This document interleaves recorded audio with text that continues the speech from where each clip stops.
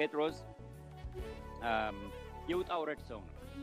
በመውጣትም በመውረድም በመውደቅም በመነሳትም በርግጥ መውደቅና መነሳት ስል የእውነት በመውደቅ የእውነት በመነሳት ወድቆ ነበር አይደል? ጴጥሮስ በእውነት ወድቆ ነበር። መውደቅ ሲባል የምር ወድቆ ነበር። እንደ ብርጭቆ ወድቆ የተሰበረ ሰው ነበር። ጌታውን የካደ ሰው ነበር። የራሳችንንም ህይወት ብንመለከት እንደው በወደቅን ጊዜ ኪዳንተ ምናምን ዲጃንቺ ልክስክስ ያለ የሚጥለን ቢሆን ኖሮ ሁላችንም እንደገና የመነሳት እድል ባልኖረን እንደገና እሱን የመከተል እድል ባልኖረንም ነበር። የኢየሱስ ክርስቶስ ሐዋርያ ጴጥሮስ ሐዋርያ ምንድነው? ሐዋርያ ዛሬ የሚነገድበት የሚበላበት ሹመት ስለሆነ ትርጉሙን ማወቃችንን እርግጠኛ ነን። ዛሬ አዲሱ ሐዋርያዊ ተሐድሶ የሚባለው በእንግሊዝኛ ምህጻረ ቃል ናር ይሉታል ኒው አፖስቶሊክ ሪፎርሜሽን የሚባለው በዚህ እንቅስቃሴ ስም አዳዲስ መደብሮች በየጊዜው እየተከፈቱ ይገኛሉ። ሐዋርያ ዛሬ ሹመት ነው። ራሳቸውን በራሳቸው እጅ የቀቡ በርካታ ሰዎች ሐዋርያ ተብለው እየተጠሩ አንዳቸውም ሌላቸውን እየቀቡ ሐዋርያ ተብለው እየተጠሩ እየተቀባቡ ሐዋርያት ተብዬዎች የበዙበት ዘመን ላይ ነን። ሁለት አይነት ሐዋርያት አሉ። ይህንን ማወቅ አለብን። እነዚህ ሁለት አይነት ሐዋርያት ምንና ምን ናቸው? የመጀመሪያዎቹ በጌታ የተመረጡት 12 ናቸው። በቃ መተኪያ የላቸው። እነዚህ 12 ናቸው። 13 አይደሉም። 12 ነበሩ። አንዱ ሄደ 11 ሆኑ። እንደገና በ11 ላይ አንድ ሌላም ተጨመረ። እንደገና 12 ሆኑ። 12 ናቸው። ያ ሐዋርያነት ዛሬ አልቋል። የለም። የሥራ ቦታ ለዚያ የለም። ሁለተኞቹ ሐዋርያት የተላኩ ሐዋርያት ናቸው። ሐዋርያ ማለት በጥሬው ቃሉ ሲተረጎም ሐዋርያ የሚለው ቃል በአማርኛ ስንወስደው ከግሪክ ቃል ከግዕዝ ቃል የተወሰደ ነው። ሐወረ ሆረ ማለት ነው? ሄደ፣ ተላከ ማለት ነው። ስለዚህ ሐዋርያ ማለት ምን የሆነ ነው ማለት ነው? የተላከ የሄደ ማለት ነው። ይህ በግዕዝ ብቻ አይደለም። አዲስ ኪዳን በተጻፈበት ቋንቋም አፖስቶሎስ የሄደ የተላከ ማለት ነው። የተላኩ ሰዎች ናቸው። ማናት ላኪዋ? ቤተክርስቲያን ናት ላኪዋ። ወዴት ነው የሚሄዱት? ወንጌል ወዳልደረሰበት ቦታ ነው የሚሄዱት። ምን ሊያደርጉ? ወንጌል ሊሰብኩ፣ ቤተክርስቲያን ሊተክሉ፣ ቤተክርስቲያንን ሊያሳድጉ፣ ቤተክርስቲያን ወንጌልን አስይዛ ወንጌል ወዳልደረሰበት ቦታ ቤተክርስቲያን እንዲተክሉ፣ ወንጌል እንዲሰብኩ የላከቻቸው ሰዎች ከኖሩ እነዚህ ሐዋርያት ናቸው። ከነዚህ ከሁለቱ ውጪ የራሳቸው ሐዋርያት ናቸው። ይህንን እንወቅ። የኢየሱስ ክርስቶስ ሐዋርያ ጴጥሮስ የማን? የኢየሱስ ክርስቶስ ሐዋርያ። ስለማንነቱ ብቻ አይደለም እየተናገረ ያለው፣ ስለ የማንነቱ ነው እየተናገረ ያለው። ማንህ አይደለም የማንህም ጭምር ነው ጉዳዩ። ማንህ አይደለም ማንሽ አይደለም። የኛን መታወቂያ ያነሳን የምናውለበልብበት ነገር ከኛ ትርግፍ ብሎ ካልተጣለ በስተቀር የራሳችን ሰዎች ሆነን ራሳችን በራሳችን የተጠቀጠቅን ሰዎች ሆነን ሽፋኑም እኛንን ስልቻው ውስጡም እኛን ራሳችን በራሳችን የተጠቀጠቅን ሰዎች ሆነን የምንታይ ሰዎች ነው የምንሆነው። ውጫችን እኛ፣ ውስጣችን እኛ፣ ጀርባችን እኛ፣ ፊታችን እኛ፣ ገልበጣችን እኛ፣ ፈርሳችን እኛ፣ ሁለንተናችን እኛ የምንል ሰዎች ነው የምንሆነው። ከኛ እንውጣና የማንን የሚለውን ነገር እናስብ። ባለቤት አለ? ባለቤት አለሽ? ጌታ አለ? አለሽ? ያንን እናስብ። ያኔ ትንሽ ኩራታችን ተንፈስ ይላል። ለካ እኔ ጌታ አይደለሁም። ለካ እኔ ትልቁ አይደለሁም። ለካ እኔ ማዕከሉ አይደለሁም። ለካ እኔ የምውለበለበው አይደለሁም። ሌላ አለ፣ ባለቤት አለ፣ ከኔ የበለጠ መታየት ያለበት አለ ወደሚለው ነጥብ እንመጣለን። ወደዚያ ጌታ ያምጣል። ስለራሱ የሚናገር ሰው መሆን የሌለበት መሆኑን ያወቀ ሰው። አንዴ ወደቀ ከዚያ በኋላ የተነሳ ሰው ከዚያ በኋላ በኩራትና በትዕቢትና በድንፋታ ስለራሱ መናገር አይችልም። አውቋል። ልኩን ያወቀ ሰው ነው። አቅሙ ይችን ታህል እንደሆነች ያወቀ ሰው ነው ጴጥሮስ። ስለዚህ ስለራሱ ከመናገር የተመለሰ ሰው ነው ጴጥሮስ። ስለራሱ ስምና ዝና የሚኖር መሆኑ መቅረቱን ያወቀ ሰው ነው። ወድቆ ስለተነሳ ቀስ ብሎ መራመድን የሚያውቅ ሰው ነው። ቀስ ብሎ መሄድን ያወቀ ሰው ነው። የኢየሱስ ክርስቶስ ሐዋርያ መልእክቱን የጻፈው ጴጥሮስ ነው። ጴጥሮስን ሳይሆን እዚያ ቦታ ላይ ሊያሳይ የፈለገው ግን የዚህን መልእክት ጸሐፊ ወይም ላኪ የሆነውን ክርስቶስ ኢየሱስን ማሳየት የፈለገ ሰው ነው። እውነተኛ ሐዋርያት ስለ ራሳቸው ሳይሆን ስለ ላኪያቸው የሚናገሩ ሰዎች ናቸው። ራሳቸውን ደብቀው ተሰውረው ጌታ እንዲታይ የሚያደርጉ ሰዎች ናቸው ሐዋርያት። እውነተኛ ሐዋርያ ብለው ራሳቸውን የሚጠሩ ሰዎችን በመታሰቡበት ጊዜ ማን ነው እየታየ ያለው እዚህ ቦታ ብላችሁ? ማን ነው እየታየ ያለው? ማን ነው እየተገለጠ ያለው? የማን ዝና ነው እየተነገረ ያለው? ማን ነው እየተነገደ ያለው ብላችሁ ጠይቁ። ከዚያ በኋላ እውነትም ክርስቶስ ከሆነ እየታየ ያለው እነሱ እየተደበቁ እየተሰወሩ እየጠፉ እየሟሙ እየሟሸሹ ጌታ ግን እየተውለበለበ እየታየ እየተገለጠ ከሆነ አንደኛውን ምልክት ወይም አንደኛውን መስፈርት አልፈዋል እነዚህ ሰዎች። እውነተኛ ሐዋርያት ጌታን የሚናገሩ ሰዎች ናቸው። ጌታን መናገር ደግሞ ማለት ሌላ ምንም አይደለም፣ ሞቱንና ትንሣኤውን መናገር ነው። እውነት ሞቱንና ትንሣኤውን የሚናገሩ ሰዎች ናቸው ብላችሁ ጠይቁ። ሞቱን፣ ትንሣኤውን፣ መስቀሉን፣ ስቃዩን፣ መከራውን፣ እኛን ለማዳን ሥጋ መልበሱን ይህንን የሚናገሩ ከሆነ የእውነተኛ ሐዋርያነታቸውን አንድ መስፈርት አለፉ። ያዟቸው። ተቀባዮቹን እንመለከታቸዋለን። በርከት ያሉ ነጥቦችን እናያለን ስለ ተቀባዮቹ። ዛሬ እንጀምራለን። ጌታ ቢፈቅድ ነገ እስከ ከነገ ወዲያ ድረስ እናየዋለን። እነዚህን ተቀባዮቹን በምንመለከትበት ጊዜ እኛንም እንድናይ ይፈልጋል። እግዚአብሔር አብ አስቀድሞ እንዳወቃቸው በመንፈስም እንደሚቀደሱ ይታዘዙና በኢየሱስ ክርስቶስ ደም ይረጩ ዘንድ ለተመረጡት በጳንጦስና በገላትያ በቀጰዶቅያም በእስያም በቢታንያም ለተበተኑ መጻተኞች የተበተኑ ሰዎች ናቸው። የአንድ ከተማ ወይም የአንድ አውራጃ ሰዎች አይደሉም። በፈተና በመከራ በስቃይ በችግር ውስጥ እያለፉ ያሉ ሰዎች ናቸው። ምዕራፍ 3 ቁጥር 14ን ተመልከቱ። ከ13 ጀምሮ ላንብቦ። በጎንም ለማድረግ ብትቀኑ የሚያስጨንቃችሁ ማን ነው? ነገር ግን ስለ ጽድቅ እንኳን መከራን ብትቀበሉ ብፁዓን ናቸው። ማስፈራራታቸውን አትፍሩ፣ አትናወጡም። ስለ ጽድቅ እንኳን መከራን ብትቀበሉ ብፁዓን ናቸው። መከራ እየተቀበሉ ያሉ ሰዎች ናቸው። አጥፊዎች ሆነው ወንጀለኞች ሆነው በደለኞች ሆነው በሰው ጉዳይ ጣልቃ እንደሚገቡ አይነት ሰዎች ሆነው መከራ እየተቀበሉ ያሉ ሰዎች አይደሉም። ነገር ግን መከራ እየተቀበሉ ያሉ ሰዎች ናቸው። በምን ምክንያት? በጽድቅ ምክንያት፣ በእውነት ምክንያት። ምዕራፍ 4 ቁጥር 1 ላይ እንደዚህ ይላል፣ ክርስቶስም በሥጋ ስለኛ መከራን ስለተቀበለ ከእንግዲህ ወዲህ በሥጋ ልትኖሩ በቀረላችሁ ዘመን እንደ እግዚአብሔር ፈቃድ እንጂ እንደ ሰው ምኞት እንዳትኖሩ እናንተ ደግሞ ያን ሐሳብ እንደ ዕቃ ጦር አድርጋችሁ ያዙት። በሥጋ መከራን የተቀበለ ኃጢአትን ትቷልና። በመከራ ውስጥ እያለፉ ያሉ ሰዎች ናቸው። መጻተኛ ወይም ስደተኛ በጥሬ ትርጉሙ አገር የነበረው አሁን ካለበት ይልቅ የሚናፍቀው አገር ያለው በሚኖርበት አገር ለጊዜው ብቻ የሚኖር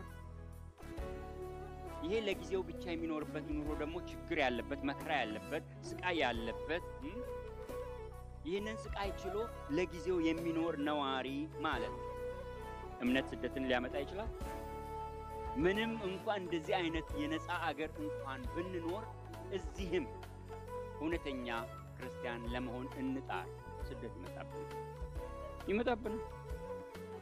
እንደ ክርስቲያን ሆነ መስሪያ ቤትን ስራ፣ እንደ ክርስቲያን ሆነ ኑር። እንዲያው ክርስቲያን ስለሆንክ ብቻ የሚመጣብሽ ስደት አለ። ክርስቲያን ስለሆንሽ ብቻ የሚደርስብሽ ነቀፋ አለ። አባታችን ሆይ ተብሎ ስለተጸለየ ከስራ ገበታ የተባረሩ አስተማሪዎች አሉ። መዝሙር በእረፍት ሰዓት ስለከፈተ የተባረረ አስተማሪ አለ። እምነቱን ስለገለጠ የተባረረ ጸሐፊ አለ። ወንድና ወንድ ሲጋባ እኔ ኬክ አልሰራም ወንድና ወንድ ስዕል ያለበት ብሎ ወደ ወህኒ የተባረረ ሰው አለ።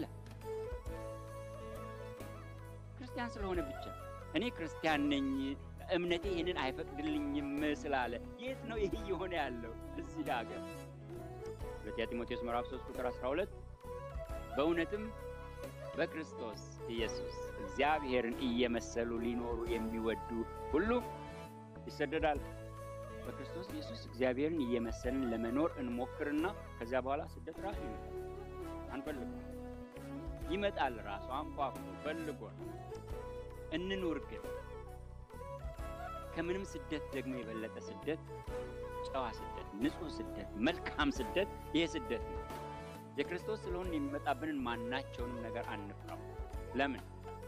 ከመከራው ጋር ከስደቱ ጋር አብሮ ምንን ያዘጋጅልናል? መውጫውን ያዘጋጅልናል። ባንወጣም እዚያ ውስጥ ብንሆንም የምንሸከምበትን ጸጋ ይሰጠናል። ትከሻውን ይሰጠናል። ብርታትን ይሰጠናል። ያስችለናል። ከምንም ስደት የበለጠ ይህንን ስደት የክርስቶስ በመሆናችን የሚመጣ ማናቸውንም ነገር አንፍራው። እዚህ ምድር ላይ የትም እንሁን የት እንግዶችና መጻተኞች መሆናችንን ያወቅን ሰዎች ነን። በተፈጠርንባት ዓለም ለትንሽ ጊዜ ያለን ሰዎች፣ ከዚያ በኋላ የምንሰናበትና የምንሄድ ሰዎች፣ ከእንግዲህ ይህ ዓለም ፍጹም ቤቴ አይደለም ብለን የምንዘምር መዝሙረኞች፣ ግን የምንናፍቃት አገር ያለችን ሰዎች ነን። አንደኛው ነጥብ ይሄ ነው።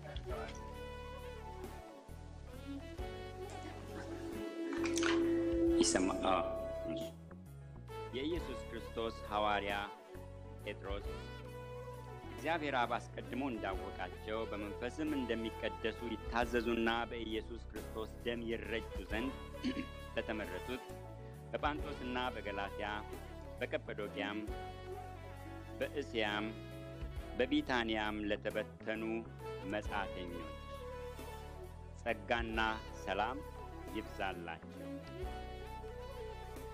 ኢየሱስ ክርስቶስ ከሙታን በመነሳቱ ለሕያው ተስፋና ለማይጠፋ እድፈትም ለሌለበት ለማያልፍም ርስት እንደ ምሕረቱ ብዛት ሁለተኛ የወለደን የጌታችን የኢየሱስ ክርስቶስ አምላክና አባት ይባረክ።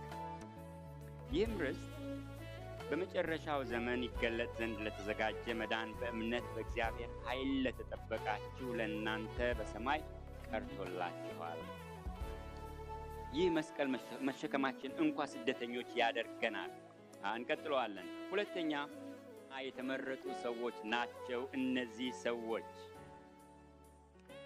ቁጥር 1 እና 2 እንደገና እንመልከት። የኢየሱስ ክርስቶስ ሐዋርያ ጴጥሮስ እግዚአብሔር አብ አስቀድሞ እንዳወቃቸው በመንፈስም እንደሚቀደሱ ይታዘዙና በኢየሱስ ክርስቶስ ደም ይረጩ ዘንድ ለተመረጡት በጳንጦስና በገላትያ በቀጰዶቅያም በእስያም በቢታንያም ለተበተኑ መጻተኞች ጸጋና ሰላም ይብዛላቸው። እነዚህ ሁለት አስቀድሞ መታወቅና መመረጥ የሚለው ቃል ትልልቅ የሥነ መለኮት ቃላት ናቸው። ወደ ጥልቅ ስነ መለኮታዊው ትንተና ሳልገባ በጥቅሉ ግን ይሄንን የተባረከ እውነት እንደገና ከዚህ ቀደም ብንሰማውም ብናደምጠውም ብናነበውም እንደገና እንየው። እነዚያ ጴጥሮስ የጻፈላቸው ዛሬም እኛ በጌታ ያመንን ሰዎች አስቀድመን የታወቅን ብቻ ሳይሆን የተመረጥን ነን። የእግዚአብሔር የቀደመ ዕውቀት እነዚህ ሰዎች ሳይፈጠሩ ሳይሆን ዓለምም ራሷ ሳትፈጠር እነዚህ ሰዎች በእግዚአብሔር ታውቀው ነበር። ታውቃላችሁ፣ እግዚአብሔር እኛን ያወቀን ጌታን ኢየሱስ ክርስቶስን የተቀበልን ቀን አይደለም። ከዚያ በፊት ያውቀን ነበር። ዓለምን ሳይፈጥርም ያውቀን ነበር። ዓለም ሳትፈጠር ይሄ ስነ ፈለክ ውስጥ የምንማራቸው እነዚህ ከዋክብት፣ ፀሐዮች፣ ይሄ ጽንፈ ዓለም ሳይዘራ በፊት እኛ በእግዚአብሔር ልብ ውስጥ ነበር። ይሄ ብቻውን ሊያስደስተን ይገባል። የምር እግዚአብሔር አስቀድሞ ያወቀን ሰዎች ነው። እግዚአብሔር ሁሉን አዋቂ ነውና በአንድ በኩል ማወቁ እኛን አስቀድሞ ማወቁ ላያስደንቀን ይችላል ወይም ሊያስደንቀን አይገባም። ነገር ግን ይህ ሊያስደስተን የተገባ እውነት ነው። እንደው ባያስደንቀን እንኳ ያስደስተን። በእግዚአብሔር የታወቅኩ ነኝ፣ በእግዚአብሔር የተመረጥኩ ነኝ። እግዚአብሔር በሰማይ ቤት ያዘጋጀልኝ ሰው ነኝ። በስሜ የጠራኝ ሰው ነኝ። በሱ ዘንድ የታወቅኩ ነኝ። ያውቀኛል፣ አባቴ ነው የሚለው ይህ እውነት ሊያስደስተን የተገባ ነው። እግዚአብሔር አስቀድሞ አውቆ የሚሰራ አምላክ ነው። ያኔ ደግሞ ይሄ እውነት ያደላድለናል።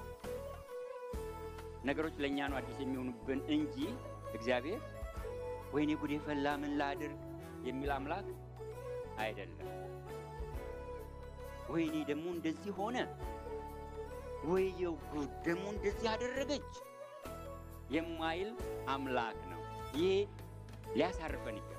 ሮሜ 8:29 እና 30 አስቀድሞ ያወቃቸው የልጁን መልክ እንዲመስሉ አስቀድሞ ደግሞ ወስኗልና። መቼ? አስቀድሞ አስቀድሞ የወሰናቸውን እነዚህን ጠራቸው፣ የጠራቸውን እነዚህን አጸደቃቸው፣ ያጸደቃቸው እነዚህን አከበራቸው። አስቀድሞ ያወቃቸው በርካታ ጥቅሶች አሉ። ጥቂት አንድ ሁለት ልጨምር። አንደኛ ቆሮንቶስ ምዕራፍ 2 ቁጥር 7 ነገር ግን እግዚአብሔር አስቀድሞ ከዘመናት በፊት ለክብራችን የወሰነውን ተሰውሮም የነበረውን የእግዚአብሔርን ጥበብ በምስጢር እንናገራለን አለ ጳውሎስ።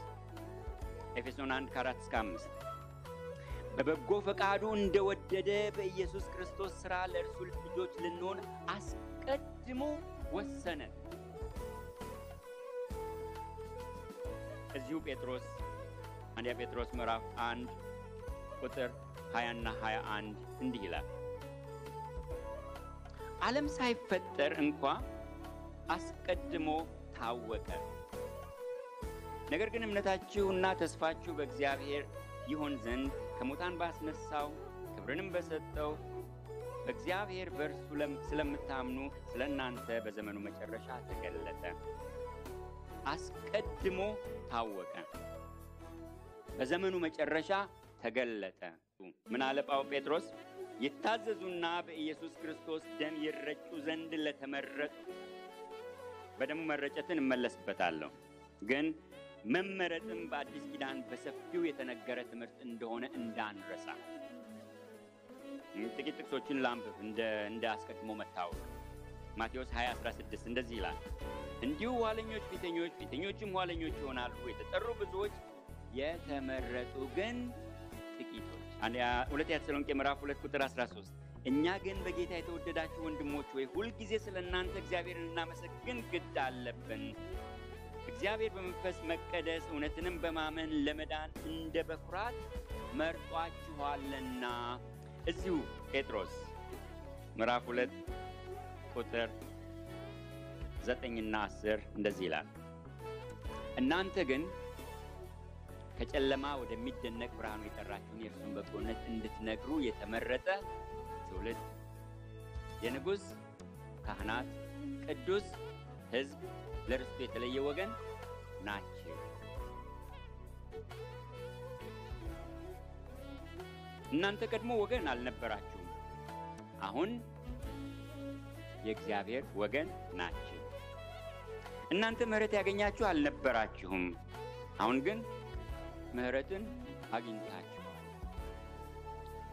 እናንተ ግን ከጨለማ ወደሚደነቅ ብርሃኑ የጠራችሁን የእርሱን በጎነት፣ ከጨለማ ወደሚደነቅ ብርሃን ምን ያደረጋችሁ? የጠራችሁን። በመመረጣችን ታዲያ አንመጻደቅ፣ አንኩራ። መመረጥ የተመራጭ መብት ሳይሆን መመረጥ የመራጭ ቸርነት። የተመረጠው ሰው ራሱ የመመረጥ ውስጣዊ ብቃት ስላለው አይደለም። ትንሽ ወይም ትልቅ ችሎታ ሊኖረው ይችላል። ነገር ግን ብቃት ኖረውም አልኖረውም የመመረጥ ውሳኔው የማን ነው? የመራጩ። መራጭ ካልመረጠው ጨዋው ሰው አይመረጥም። መራጭ ከመረጠው ደግሞ ወመኔው፣ መንታፊው፣ ሌባው፣ አጭበርባሪው ይመረጣል። ከጸጋው የተነሳ እሱ በምህረቱ ባለጠጋ ስለሆነ ምህረቱ ብዙ ስለሆነ የማያልቅ ስለሆነ ከመልካምነቱ የተነሳ መረጠን እንጂ የራሳችን ጽድቅ ስለኖረን ወይም ስለነበረን አይደለም የተመረጥነው። የሚያስመካን፣ የሚያኮራን፣ የሚያመጻድቀን፣ አፋችንን እንድናላቅቅ የሚያደርገን ነገር በእኛ ውስጥ እንደሌለ መረዳት አለብን። ስለመረጠን ግን ትሑታን መሆን አለብን። ልንደሰት፣ ሐሴት ልናደርግ፣ ልናመሰግነው፣ ልናከብረው የተገባን ሰዎች መሆናችንን እንወቅ። ጴጥሮስ የጻፈላቸውን ሰዎች ምን አላቸው? ምርጦች አላቸው፣ የተመረጡ። የተመረጡት ደግሞ ምን ሊሆኑ ነው? በደሙ ይረጩ ዘንድ። ይህንን እመለስበታለሁ። አሁንም ከዚያ በፊት ሶስተኛውን ነጥብ እንመልከት። እነዚህ ሰዎች ለምን የተመረጡ ናቸው? ለቅድስና የተመረጡ ሰዎች ናቸው። ለቅድስና የተጠሩ ወይም የታጩ ሰዎች ናቸው። ምን ይላል? በመንፈስም እንደሚቀደሱ። መቀደስን ስናስብ መቀደስ የኛ ነገር እንዳልሆነ እናስብ። እንወቅ፣ እንረዳ፣ እንገንዘብ። መቀደስ የማን ነው? በምንድነው ያለው?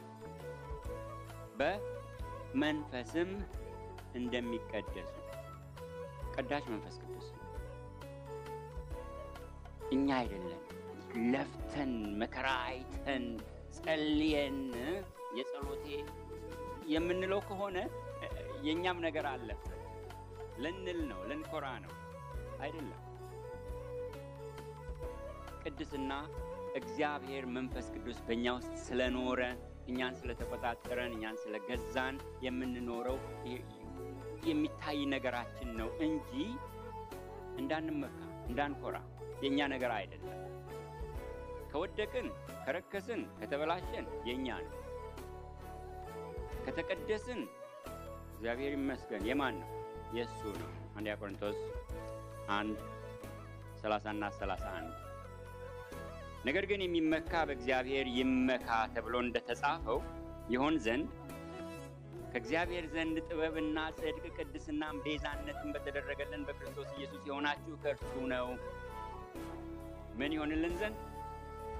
ከእግዚአብሔር ዘንድ ጥበብ፣ ጽድቅ፣ ቅድስና፣ ቤዛነት በእርሱ በማን? በእግዚአብሔር። በዚሁ ምዕራፍ 1 ቁጥር 15 እና 16 ላይ ጴጥሮስ ምን አለ? ዳሩ ግን እኔ ቅዱስ ነኝና ቅዱሳን ሁኑ ተብሎ ስለተጻፈ የጠራችሁ ቅዱስ እንደሆነ እናንተ ደግሞ በኑሯችሁ ሁሉ ቅዱሳን ሁኑ።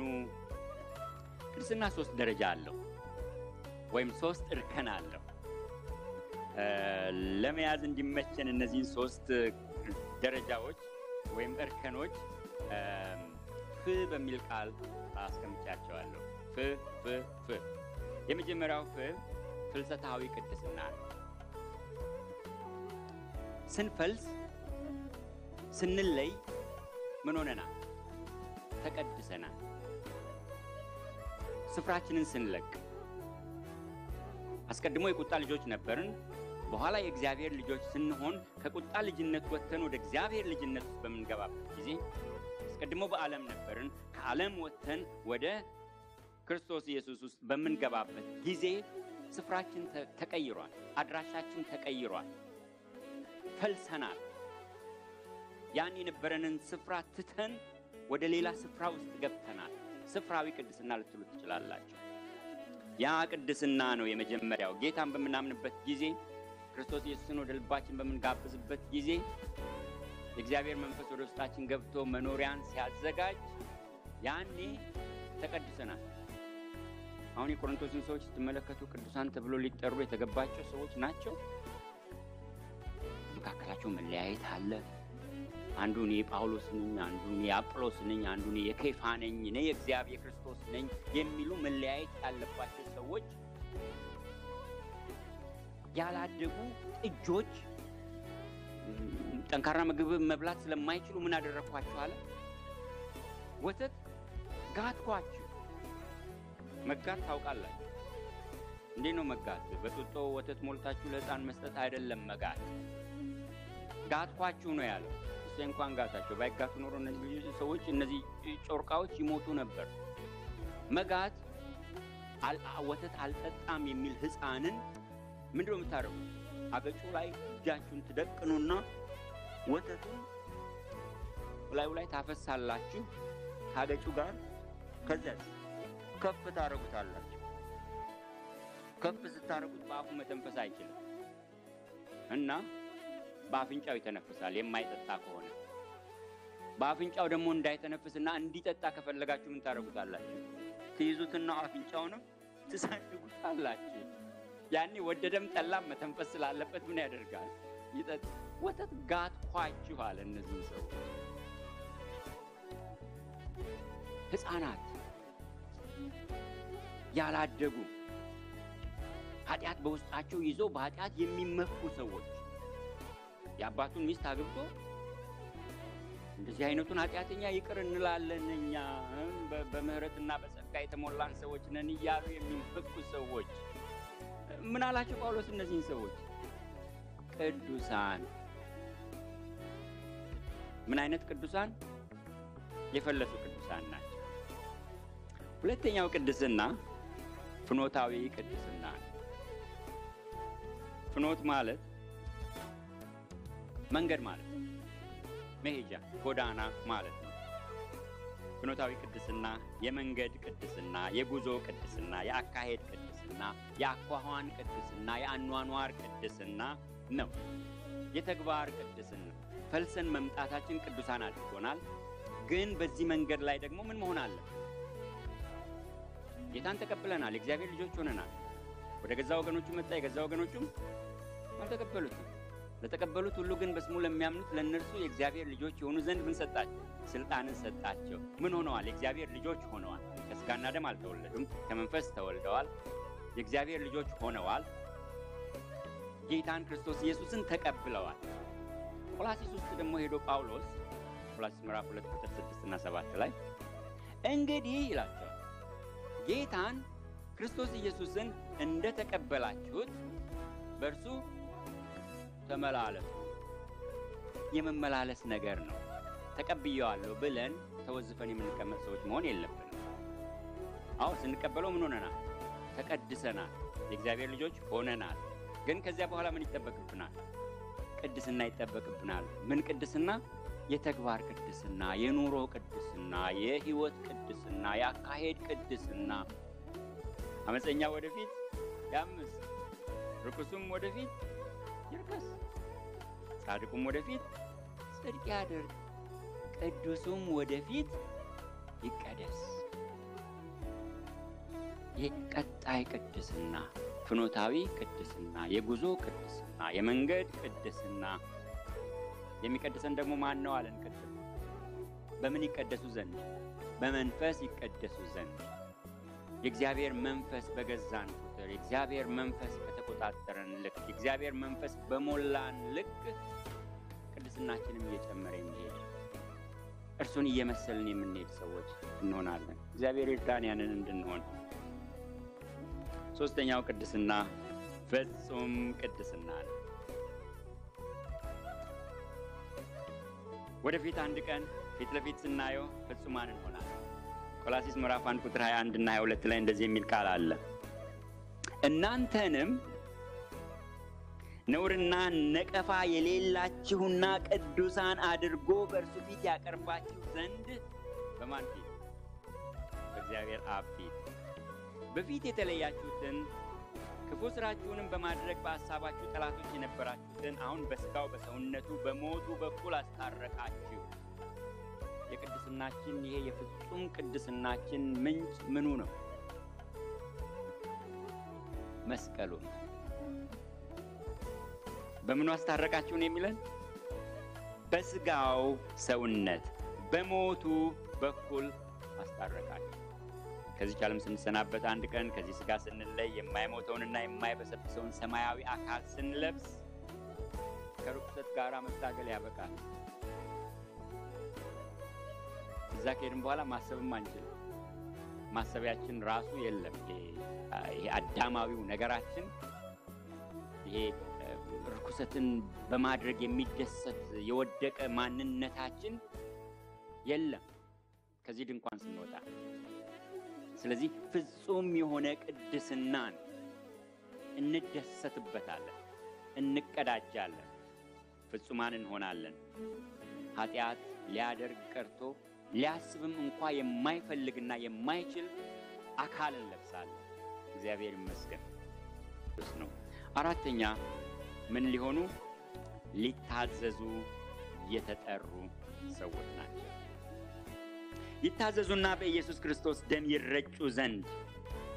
መታዘዝ ማለት በአጭር ቋንቋ የጌታን ጌትነት ተግባራዊ በሆነ ሁኔታ መቀበል ማለት ነው። ኢየሱስ ጌታ ነው።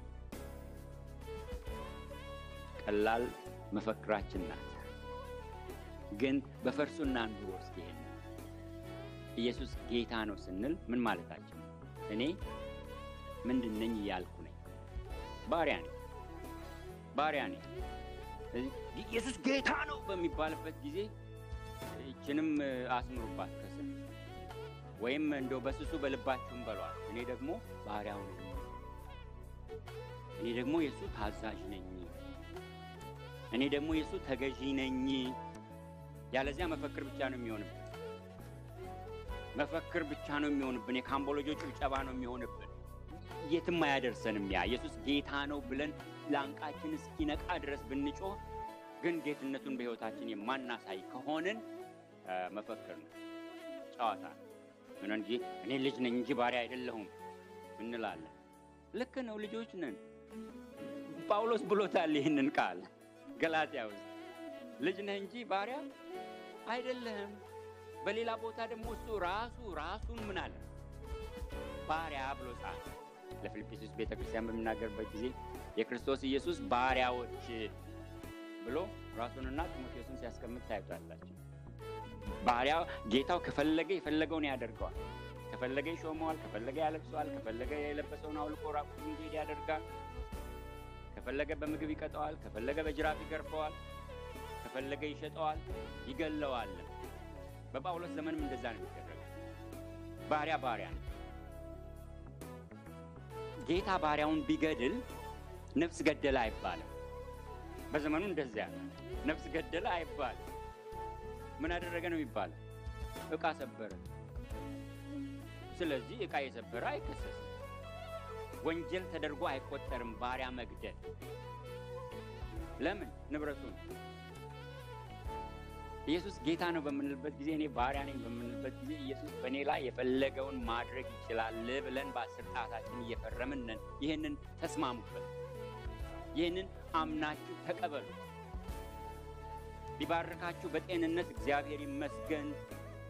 ብትታመሙስ እግዚአብሔር ይመስገን። በሕይወት ብትኖሩ አይናችሁ እስኪታወር ወገባችሁ እስኪጎብ 120 ዓመት እስኪሆናችሁ 220 ዓመት እስኪሆናችሁ ብትኖሩ እግዚአብሔር ይመስገን። በ30 ዓመት በ40 ዓመት ቢወስድህ እግዚአብሔር ይመስገን። አይጥመንም። አንዳንዱ ነገር እውነቴን ነው የምነግራችሁ፣ አይጥመንም። ያ በቅርብ አንድ የምንወዳት ጓደኛችን አረፈች። የ48 ዓመቷ በካንሰር። በቀደም ባለቤቴ ይግባኝ የሚባል ቢሆን ኖሮ አለች፣ እኔ ይህንን ነገር ይግባኝ ይል ነበር ወደ እግዚአብሔር አለች። መሞት አልነበረባትም። 2 ልጆች፣ ትንንሽ ልጆች፣ አሁን ዩኒቨርሲቲ ነው ያሉት ልጆች ትታ ነው ሄደች። አይመቸንም። አንዳንድ እንደዚህ አይነት ነገር በወደቀች ምድር ነው እየኖርን ያለ ነው። በዚህ በኃጢአት በወደቀ አካል ውስጥ ነው እየኖርን ያለ ነው። አይጥመንም። ግን የሚያደርገውን የሚያውቅ አምላክ አለን፣ እግዚአብሔር ይመስገን። እና የወደደው ቢሆን የፈለገው ቢሆን ከእግዚአብሔር ጋር ነው። ይሄ የፖዚቲቭ ኩንፈሳ አስተማሪዎች ሁሉ ነገር መልካም እንደሚሆንልን፣ ሁሉ ነገር ከአልጋ ወደ ሶፋ እንደሆነ አይነት ነገር አድርገው ይነግሩናል። አይደለም። ቢሆን እግዚአብሔር ይመስገን። እንደው ከተመቸን ቤቱ ውጪው ከሞላ እግዚአብሔር ይመስገን። እሱም ከሱ ነው። ከሱ መልካምን የተቀበልነውን ያህል ደግሞ ምንም ነገር ከመልካም እጅ ስለሆነ የምንቀበለው መልካም ነው። ነገሩ መልካም አይደለም፣ ግን የምንቀበልበት እጅ ምንድነው? መልካም ነው። ስለዚህ እዛ ላይ ያለውን ነገር ብቻ አይደለም የሚሰጠንንም እጅ እንየው። ያ እጅ መስቀል ላይ የተቸነከረው እጅ ነው። ነፍሱን ስለ ወዳጆቹ ከመስጠት የሚበልጥ ሌላ ፍቅር የለም። ያንን ፍቅር ያየንበት እጅ ነው። ከዚያ እጅ ምንም ነገር መቀበል አይከብደንም። ምክንያቱም እጁ የሚናገረው ነገር አለ። ቁስሉ የሚናገረው ነገር አለ። ሕይወቱን ሰጥቶናል።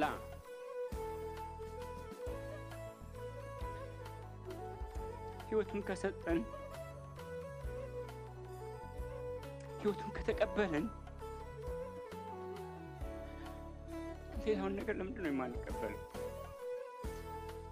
አምስተኛውና ዛሬ የምንመለከተው የመጨረሻው በደሙ ሊረጩ የተጠሩ ይታዘዙና በኢየሱስ ክርስቶስ ደም ይረጩ ዘንድ። ይሄ በደም መረጨት በብሉይ ኪዳን ልዩ ስፍራ የተሰጠው ስርዓት ነው። የደም ምርጨት ለስርየትም ለቅድስናም ተጠቅሷል። ዘሌዋውያን ምዕራፍ 16 የማስተስሪያ ቀን ስለሚባለው በዓል የሚናገር ምዕራፍ ነው። ቁጥር 19 ላይ ምዕራፍ 16 እንደዚህ የሚል ቃል አለ። ከደሙም በእርሱ ላይ 7 ጊዜ በጣቱ ይረጫል፣ ከእስራኤልም ልጆች ርኩስነት ያነጻዋል ይቀድሰውማል ይላል። ምኑን ነው ያነጻዋል ይቀድሰዋል የሚለው? ያንን የሚረጭበትን ታቦቱን ነው። መርጨት የብሉይ ኪዳን ሥርዓት ነው። ስለዚህ ዳዊት ምን አለ? ምዕራፍ 51 ቁጥር 7 ላይ በሂሶጵ እርጨኝ እነጻማለሁ፣ እጠበኝ ከበረዶም ይልቅ ነጭ ሆናለሁ አለ። ያ የሂሶጵ መርጨት ሥርዓት አስቀድሞም የነበረ ታሪክ ነው። በዘጸአት ምዕራፍ 12 ውስጥ ታዩታላችሁ ያንን ታሪክ። ቅድም ዘሌዋውያን 16 ነው ያልኳችሁ። ዘጸአት 12ንም ጨምራችሁ ያዙ። ሁለቱንም ምዕራፎች ተመልከቷቸው። በተለይ ከፋሲካ ጋር የተያያዘ ስለሆነ ዘጸአት ምዕራፍ 12 ቁጥር 22 ላይ ዘጸአት 12 እንደዚህ ይላል፣ ከሂሶጵ ቅጠልም ጭብጥ ውሰዱ፣ በዕቃ ውስጥ ባለውም ደም ንከሩት፣ በዕቃውም ውስጥ ካለው ደም 2 መቃኖችና ጉበኑን እርጩ፣ ከእናንተም አንድ ሰው ከቤቱ ደጅ እስኪነጋ ድረስ አይውጣ። የመጀመሪያው ፋሲካ ታሪክ ነው። የመጀመሪያው ፋሲካ ታሪክ በምን የተፈረመ ነው? በደም ኪዳኑ በደም የተፈጸመ ነው። የመጨረሻውን ፋሲካ በደም የተፈረመ ኪዳን ነው። የመጨረሻው ፋሲካ የትኛው ነው? የመስቀሉ ደም ነው። ከዚያ በኋላ አቆመ። ያ ሁሉ ደም በብሉይ ኪዳን ይረጭ የነበረው ደም፣ ያ ሁሉ የኮርማና የበግና የፍየልና የአውራዎች ደም ጥላ ነበር። ጥላ ሁሉ አመልካች ነበር። አንድ ቀን ይመጣል፣ አንድ ቀን የሚፈስ ደም ይመጣል። የብሉይ ኪዳን ደም ወደዚያ የሚያመለክት ወደ መስቀል የሚያመለክት ደም ነው። የመስቀሉ ደም የመጨረሻው ደም ነው። ትናንትናና ከትናንት በስቲያ አንደኛ ጴጥሮስ ምዕራፍ 1ን ስንጀምር ተመልክተን ነበር። ሰይጣን ታውቃላችሁ ደሙ እንዲሰበክ አይፈልግም። የክርስቶስ ኢየሱስ መስቀል እንዲሰበክ አይወድም። አንደኛ ሰይጣን እንዲሰበክ መስቀሉ የማይወድበት ምክንያት መስቀሉ የሰይጣን የክሽፈቱ፣ የሽንፈቱ፣ የድቀቱ፣ የውርደቱ ቦታ ስለሆነ ነው። መስቀሉ ያ እዚያ ላይ የፈሰሰው ደም አስቀድሞ የተሰጠው ተስፋ፣ ይሄ ቅድመ ወንጌል የሚባለው ዘፍጥረት ምዕራፍ 3 ቁጥር 15 ላይ የተነገረው ቃል የተፈጸመበት ስፍራ ነው። ያ ስፍራ ያንን ታሪክ መስማት አይፈልግም ሰይጣን። ስለዚህ መስቀሉ እንዲሰበክ አይፈልግም።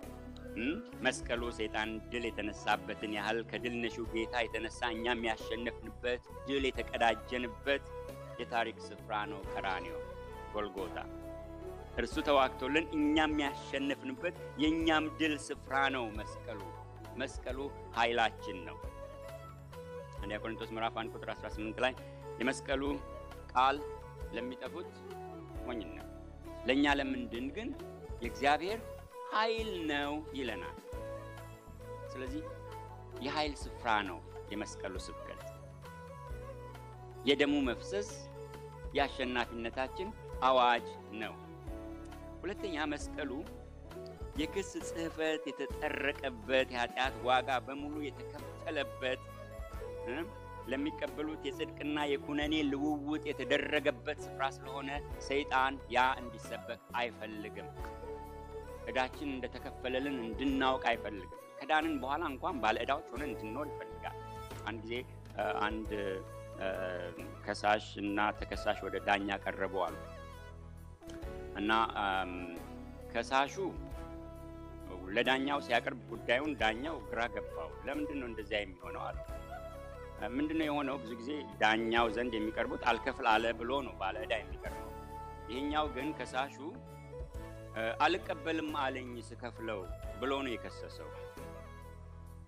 አልቀበልም አለኝ። እዳይን ልከፍለው ስል በፍጹም እምቢ አለኝ። ስለዚህ ነው ከስሼ ያመጣሁት ክቡር ዳኛ እርሶ ፊት አለው።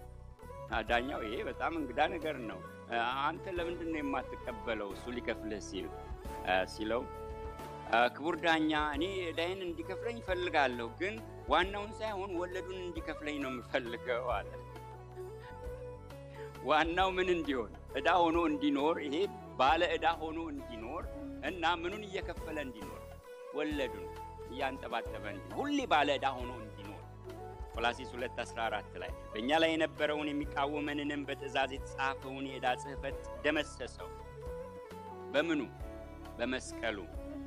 የዕዳውን ጽሕፈት በመስቀል ጠርቆ ከመንገድ አስወገደው። በምኑ ላይ? በመስቀሉ ላይ።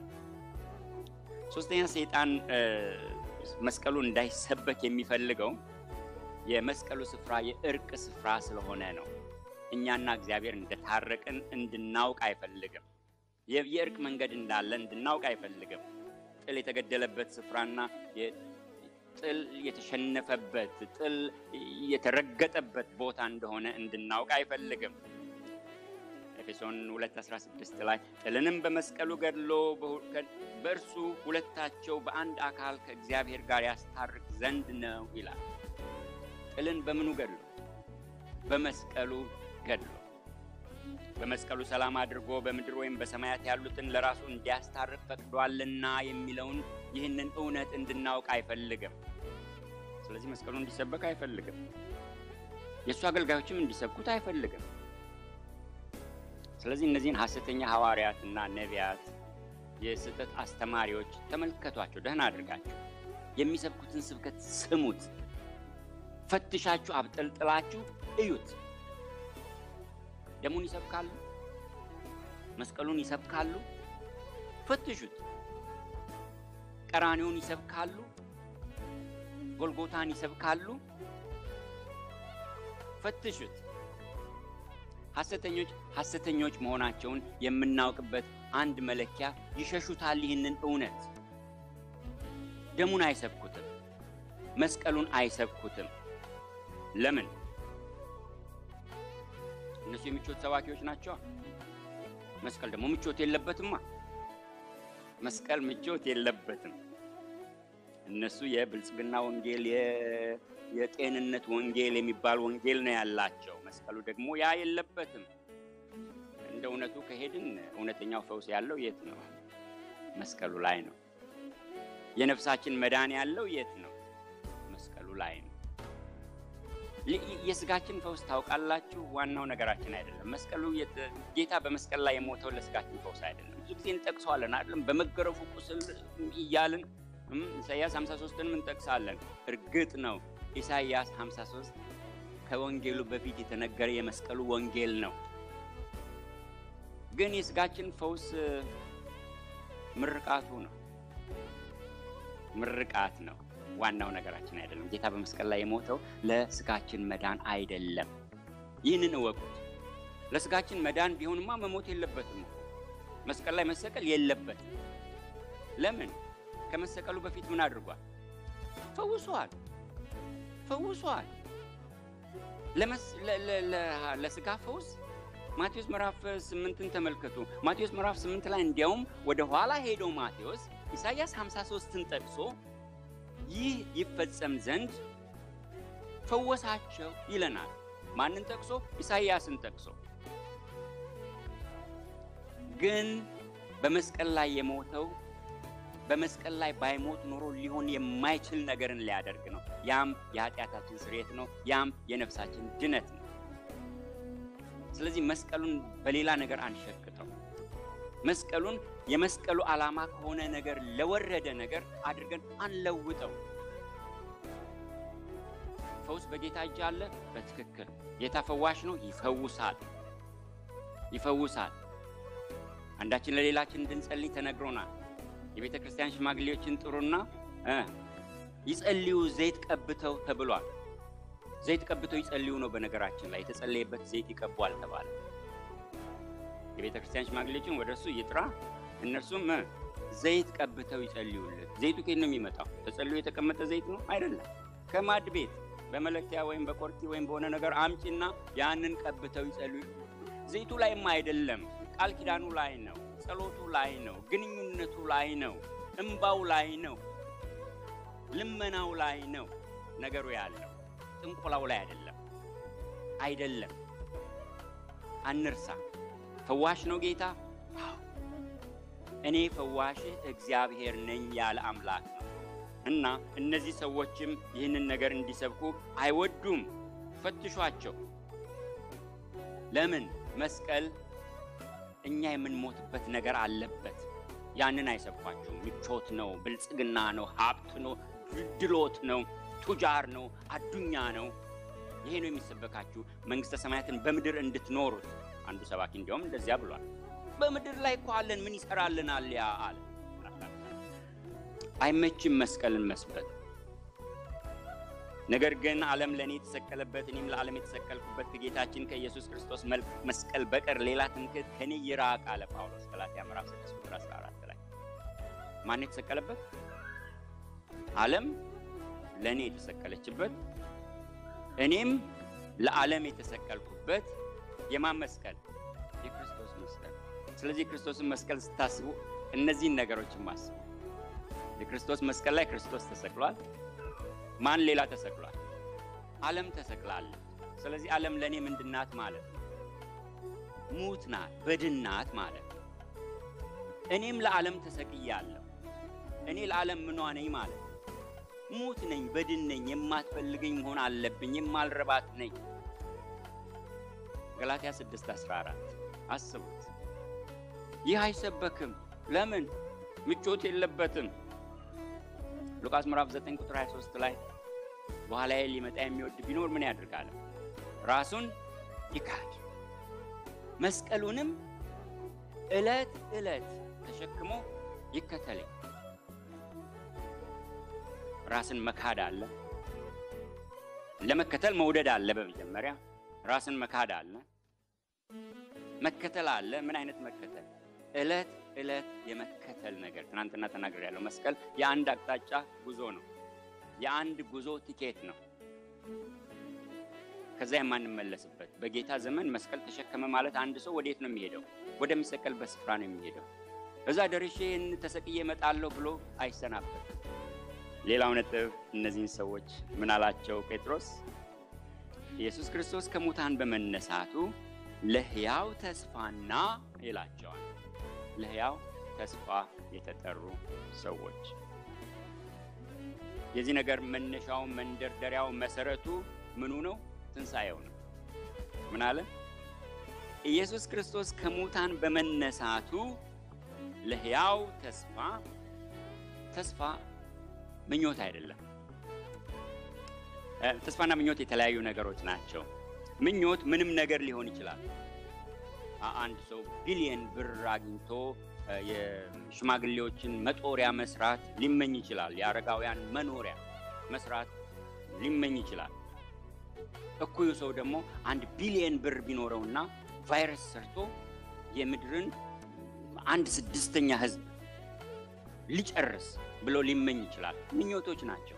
ምኞት ጥሩም ሊሆን ይችላል፣ መጥፎም ሊሆን ይችላል። ሌላው ሰው አንበሳ መሆን ይመኛል። ማን ይከለክለዋል? ምኞት ነው። ምንም ነገር መመኘት እንችላለን፣ ይቻላል። ምኞት ነው። አንዳንዱ ሊፈጸም ይችላል፣ እጅግ ብዙ አይፈጸምም። ሎተሪ የቆረጠ ሰው ምንድነው ያደረገው? ተስፋ ነው የሚያደርገው? አይደለም፣ ምኞት ነው የሚመኘው። የተስፋን ምንነት ስናውቅ ያ ነገር ምኞት እንደሆነ ይገባናል። ተስፋ ግን ያልተጨበጠ ወደፊት የሚፈጸም የሚጨበጥ ቃል የተገባለት ነገር ነው። ቃል ተገብቷል። ተስፋን ተስፋ የሚያደርገው ከምኞት የበለጠ ነገር የሚያደርገው የተገባው ቃል ነው። የተገባው ቃል ልክ እንደ ቃል ኪዳን ያለ ነገር ነው። ተስፋ ሊፈጸም ይችላል፣ ላይፈጸም ይችላል የሚባል ነገር አይደለም። በእርግጥም የተነገረ ነገር ነው፣ የሚፈጸም ነገር ነው። የተገባ ቃል ነው፣ የተባለ ቃል ነው። ሰዎች ከደካማነታችንና ከስስታችን የተነሳ ቃል ገብተን ወይም ተስፋ ሰጥተን የማንፈጽማቸው ነገሮች ሊኖሩ ይችላሉ። ታው ይችላል። ቃል ኪዳን እንደሚሰበር ማለት ነው። የተስፋው ጽናት የተስፋው ታላቅነት የተስፋው ጥንካሬ በምን ላይ ነው የሚደገፈው? በተስፋ ሰጪው ላይ። ዕብራውያን 11:11 ተስፋ የሰጠው የታመነ እንደሆነ ስለቆጠረች ማን ተስፋ የሰጠው የታመነ እንደሆነ ስለቆጠረች ሳራ ራሷ ደግሞ እድሜዋ እንኳን ካለፈ በኋላ ዘርን ለመጽነስ ኃይልን በእምነት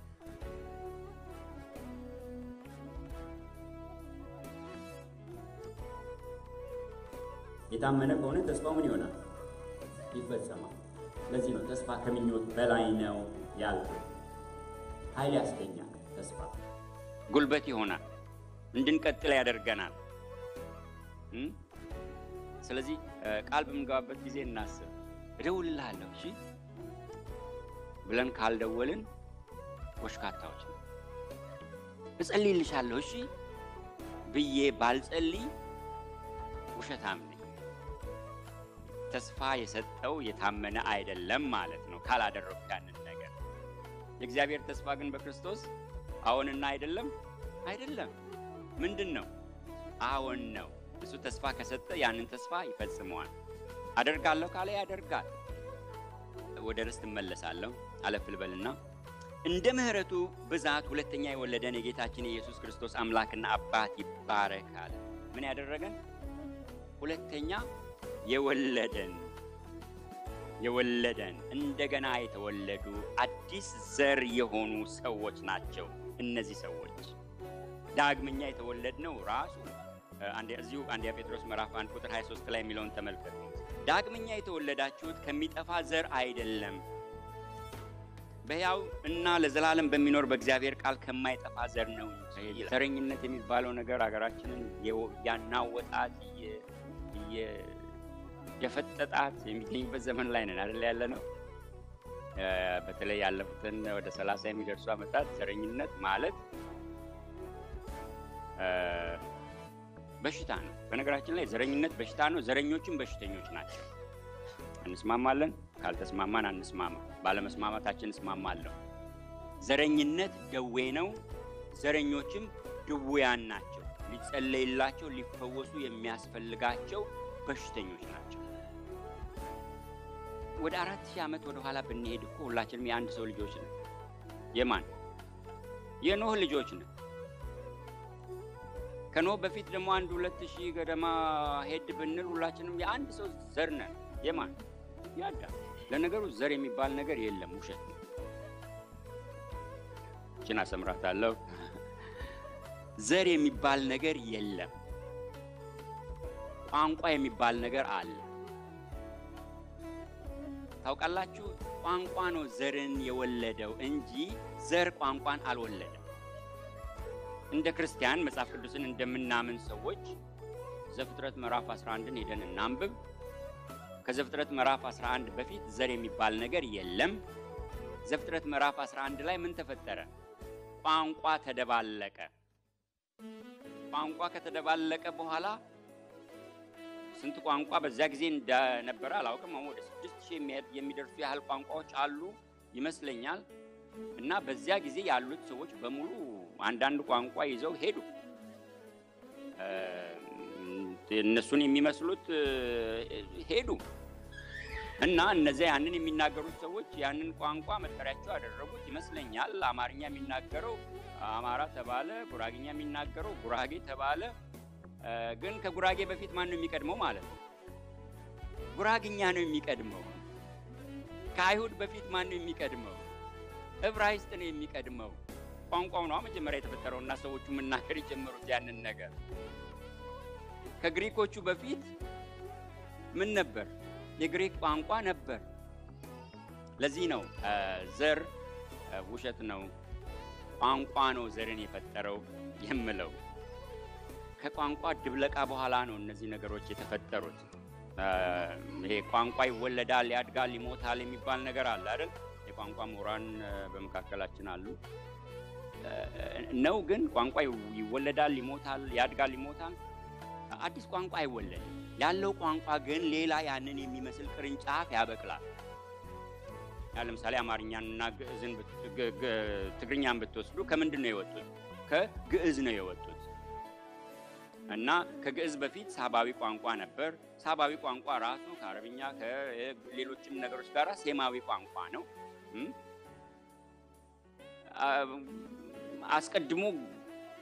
አስቀድሞ አማርኛ ወጣና ሄደ፣ ራቀ፣ ወደ መሃል ኢትዮጵያ ሄደ።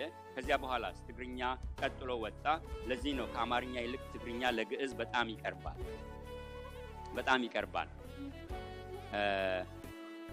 ይወለዳል፣ ያድጋል፣ ይሞታል በምንልበት ጊዜ ያንን ማለታችን ነው። ይሞታሉ፣ ያድጋሉ፣ ይዳብራሉ። ቋንቋ ከአንዱ ቋንቋ እየወሰደ ቃላት እየተወራረሰ ያድጋል፣ ይፋፋል።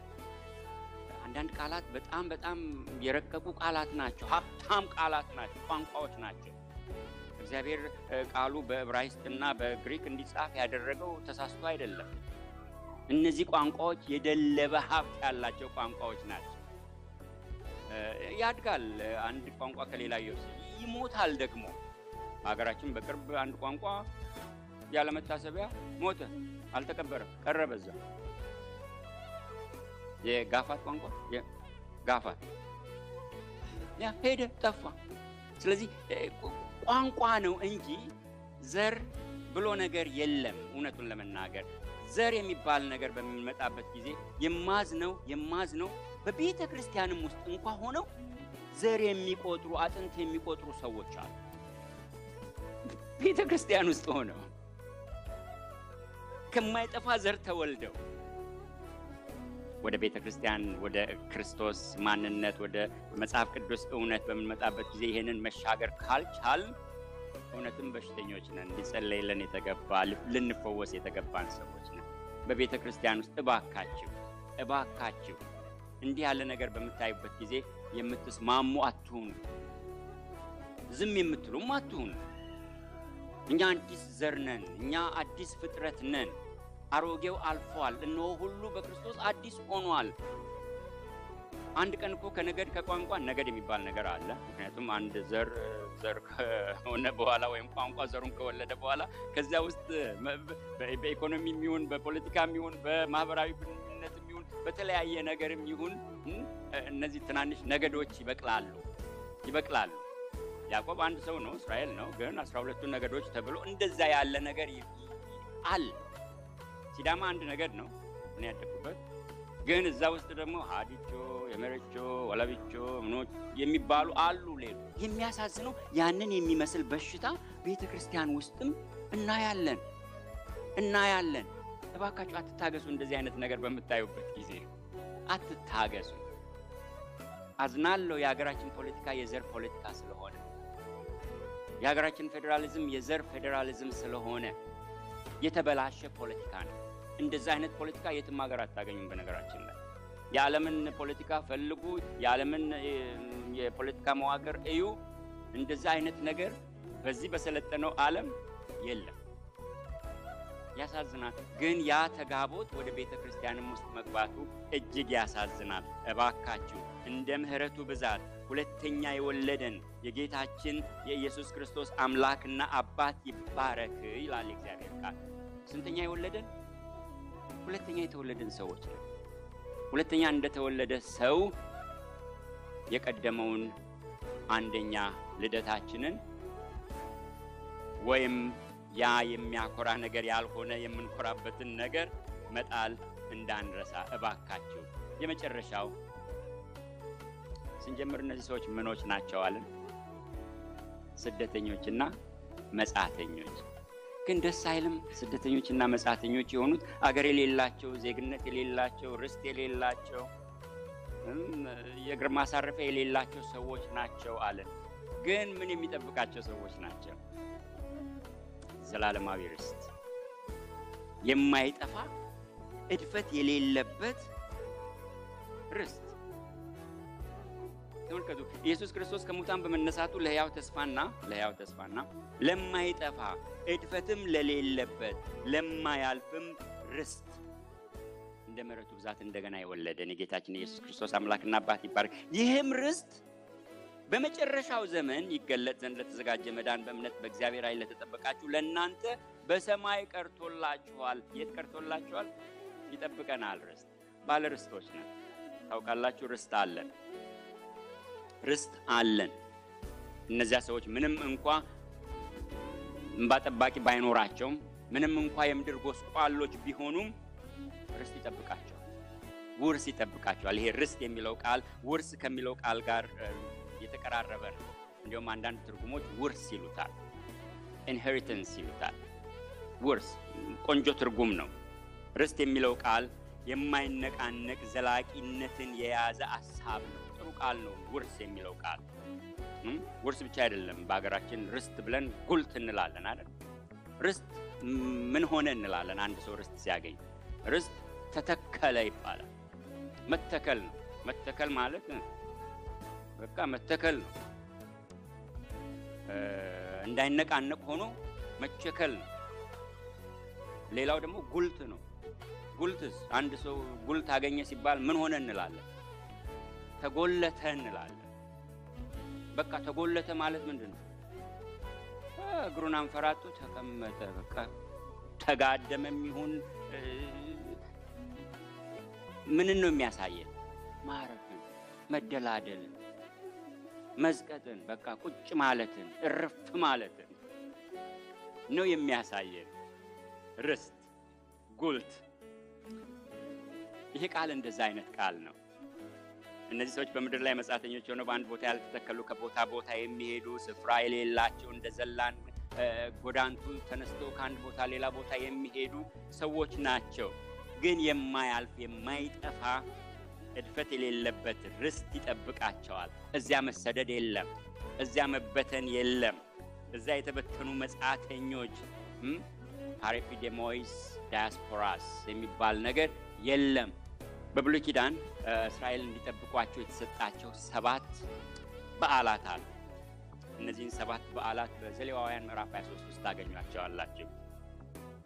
እነዚህ በዓላት የፋሲካ በዓል፣ የቂጣ በዓል፣ የበኩራት በዓል፣ በዓለ ሃምሳ፣ የመለከት በዓል፣ የስርየት ቀን እና የዳስ በዓል ናቸው።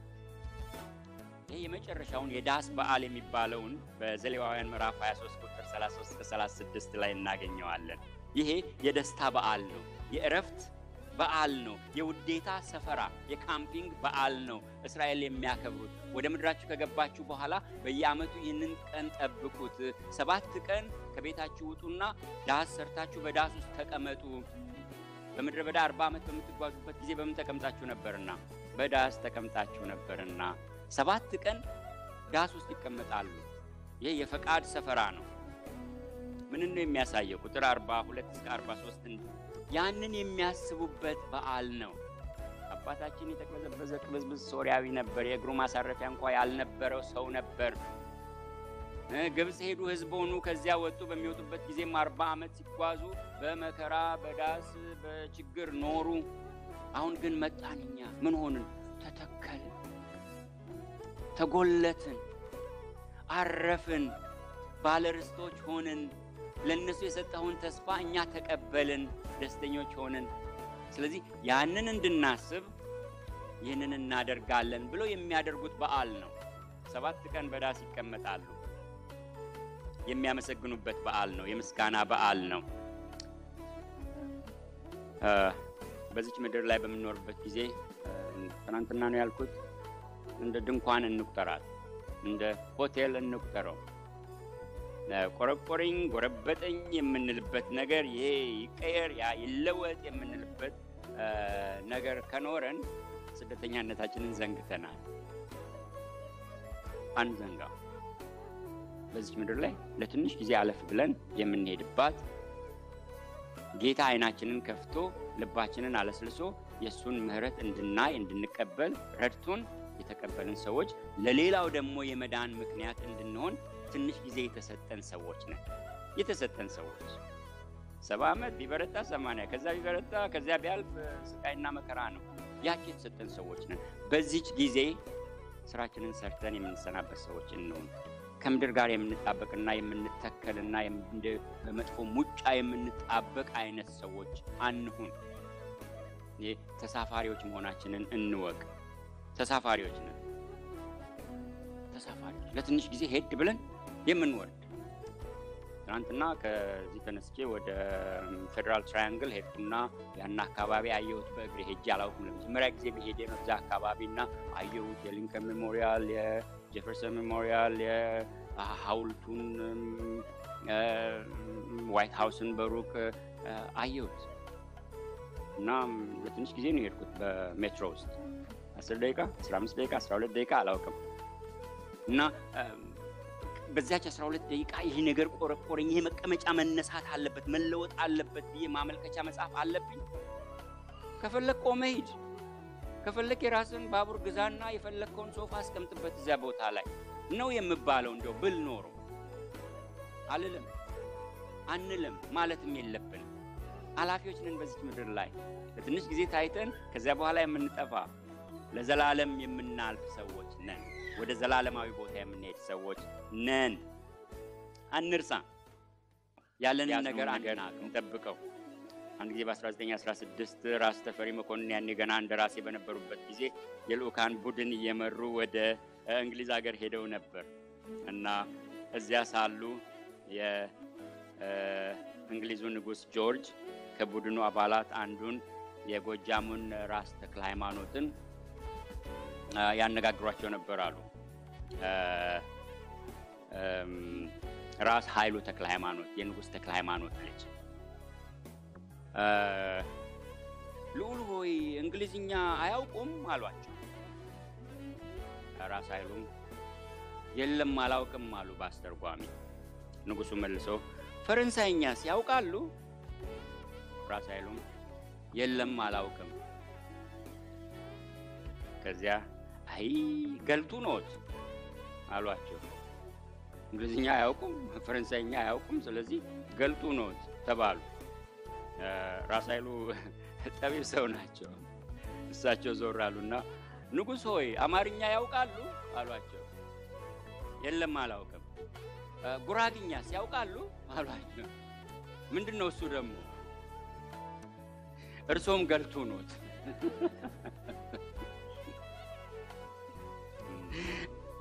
ራት ቀረበላቸውና ዋንጫ ይነሳል አይደል? ዋንጫችንን ለንጉስ እናንሳ ለጤንነት ተብሎ ተወስተ የሚደረግበት ጊዜ ነበርና ለንጉስ ጆርጅና ለንግስት ዘውዲቱ ጤንነት ጽዋችንን እናንሳ ተባለ። ከሄዱት ልኡካን መካከል ወደ አንደኛው ጠጋሉና ከእንግሊዝ ባለስልጣኖች አንዱ ዋንጫቸውን አነሱላቸው። ሲያነሱላቸው እኚህ ከሀገራችን የሄዱት ደግሞ የራሳቸውን ዋንጫ አዩና አስቀምጠው እሷ ትሻላለች ብለህ ነው እሺ አሉና ተቀበለው ጭልጥ አረጓትና መልሰው ሰጡ።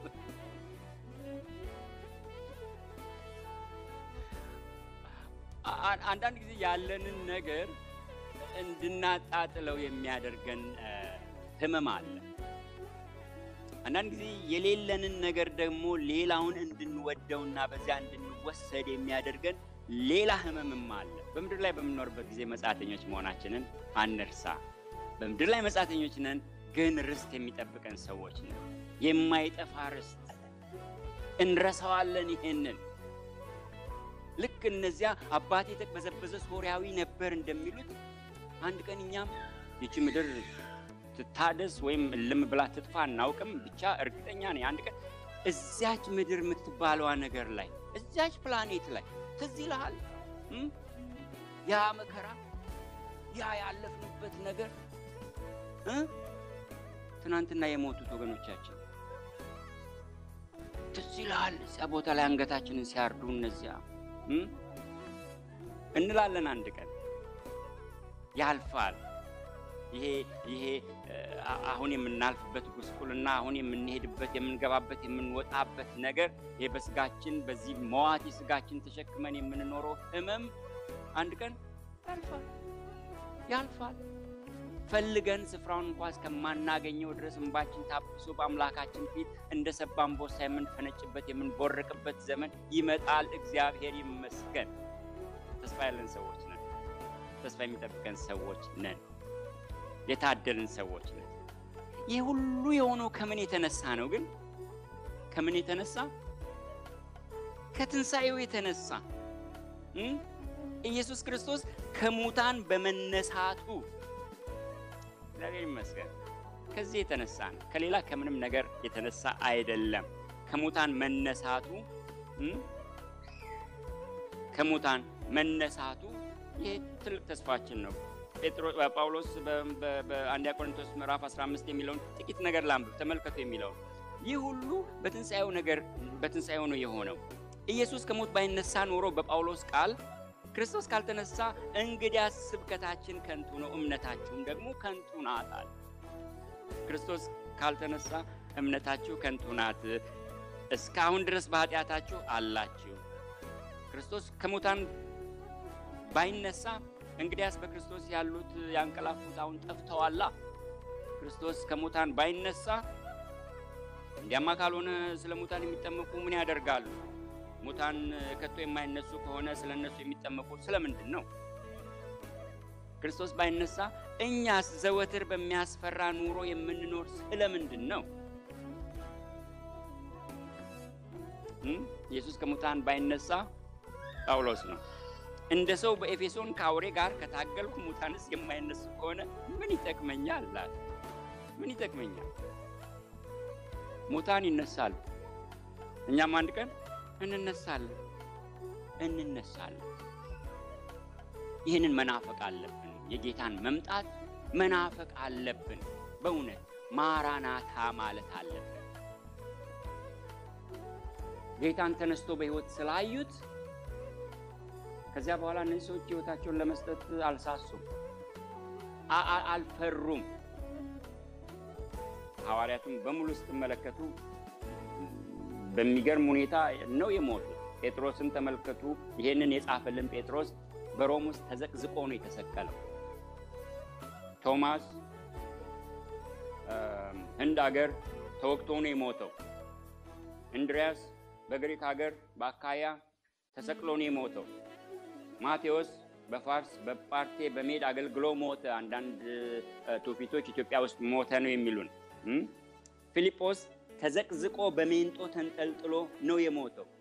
ማቲያስ በድንጋይ ተወግሮ አንገቱ ተቆርጦ ነው የሞተው።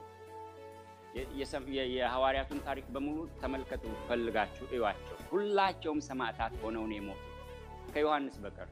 አርጅቶ የሞተው ዮሐንስ ነው ከሱ በቀር። ለምን? ባዶውን መቃብር አይተዋል። ስለዚህ ሞት ወደዛ የሚሄዱበት መንገድ እንደሆነ ብቻ የተረዱ ሰዎች ናቸው።